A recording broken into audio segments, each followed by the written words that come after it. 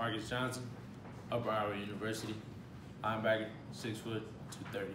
What goals did you accomplish heading into your final collegiate season? My goals is to be a leader, a teammate that other teammates can come up to when they need help, and a teammate that can show up in big-time situations to make big-time plays for my team.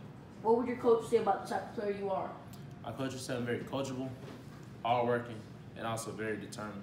When you are studying film, what do you focus on to improve your game? I focus on the tendencies and techniques that my opponents use so I can counter that with a great preparation just right before game time.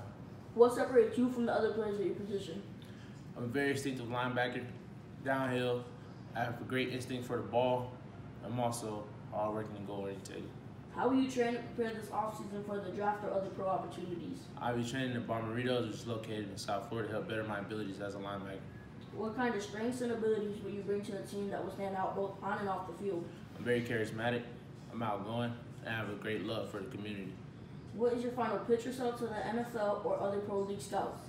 I'm a small school kid looking for an opportunity, and once it's presented to me, I promise you, you won't regret it.